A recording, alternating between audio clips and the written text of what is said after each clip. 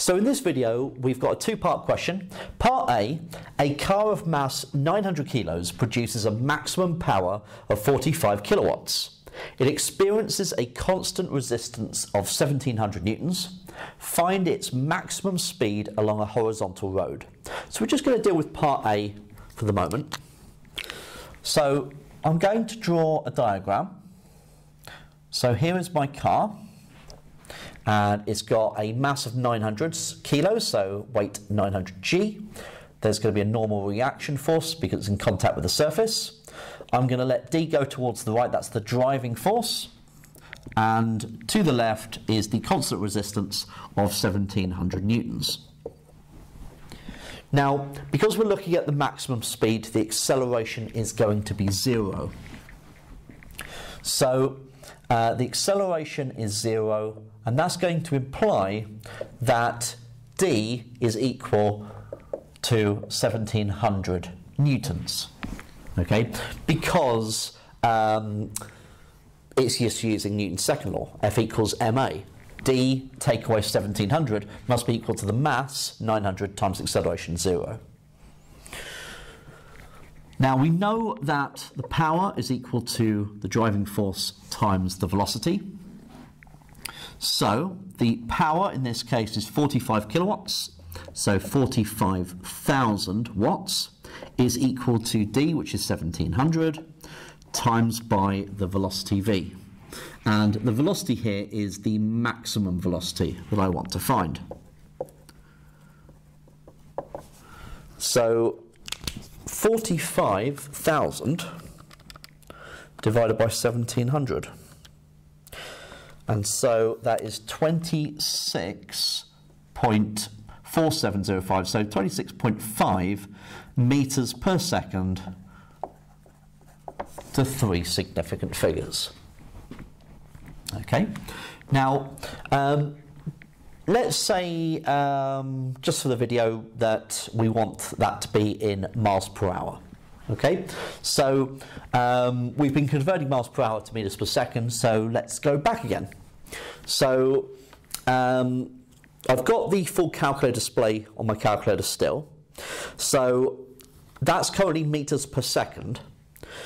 So if I go to shift and then number 8, and I go down to velocity, I can convert that from meters per second to kilometers per hour. So pressing number 2.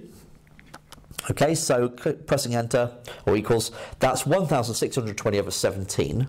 So that's now kilometers per hour. And now if I go shift 8 and I go to length, I can convert from kilometers to miles by pressing number 8. And so we get that that is 59.2 miles per hour. Okay, to 3 significant figures. Okay, so it's a good opportunity to do a little bit of conversion.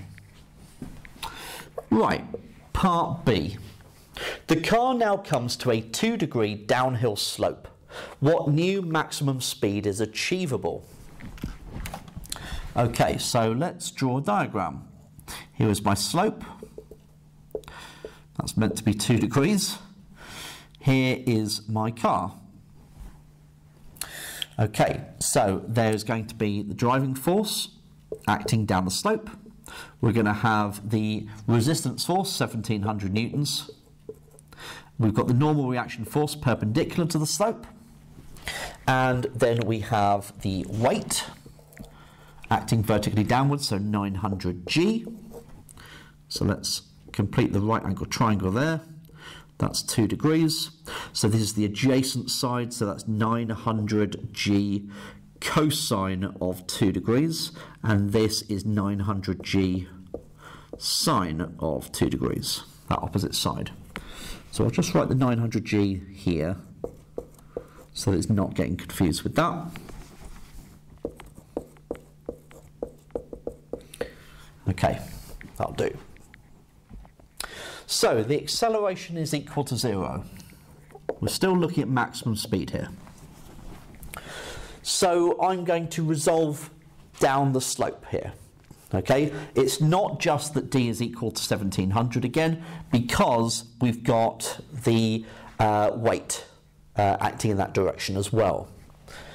So we have D, so working down the slope, we've got D plus the 900 G sine of 2 degrees. Okay, so they're the two forces acting down the slope. Take away the 1700 is equal to the mass times the acceleration, which is 0.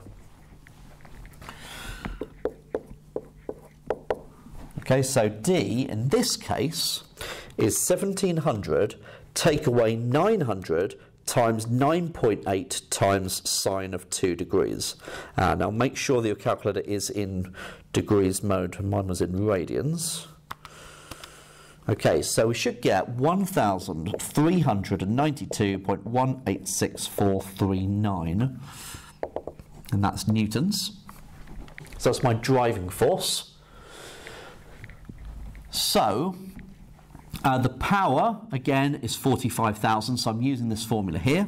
I'll write it down here. So we've got 45,000 is equal to the driving force, 1,392.186, etc., times by the maximum velocity.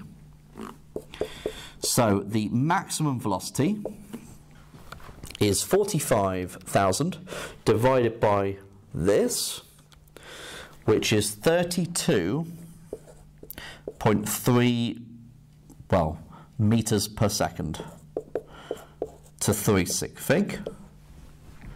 And let's convert that into miles per hour, because I did that for part A. So that's currently in meters per second, so I'm going to go shift number 8 and then down to velocity to convert it from meters per second to kilometers per hour.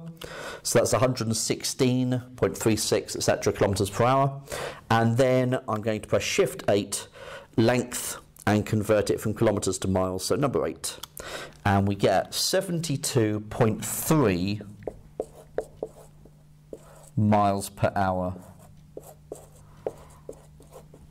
to 3 significant figures.